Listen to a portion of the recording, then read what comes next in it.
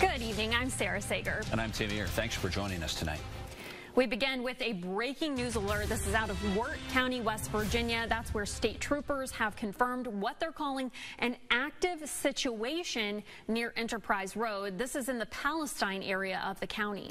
A number of different law enforcement agencies are there on the scene tonight, including those from the federal level. We want to go now to News Channel 3's Andrew Colgrove. He is live for us in Wirt County and joins us with the latest. Andrew.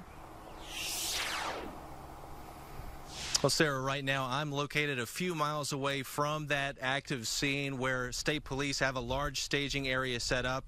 In fact, the closest we were able to get, we're told, was still a few miles away from where that scene is going on.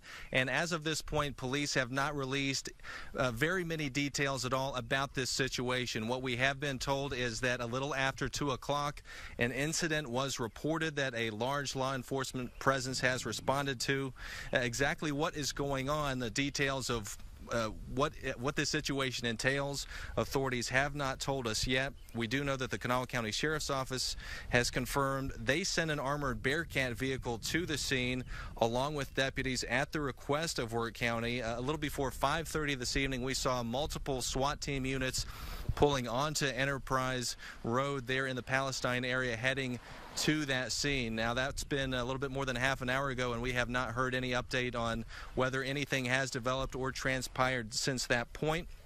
I did have a chance to talk to a few neighbors, but again, they were located still a few miles away from where that scene was taking place, and they were just getting home from work. So they really didn't know anything, hadn't heard anything other than getting home. They were seeing this huge police presence in their communities. So obviously at this point, they're just hoping that everybody's okay and everybody turns out safe this evening.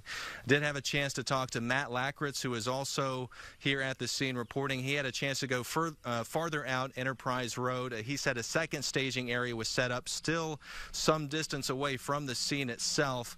I believe we're going to be hearing from him a little bit later on in this evening's newscast. But for now, Tim and Sarah, back to you. All right. Thank you, Andrew.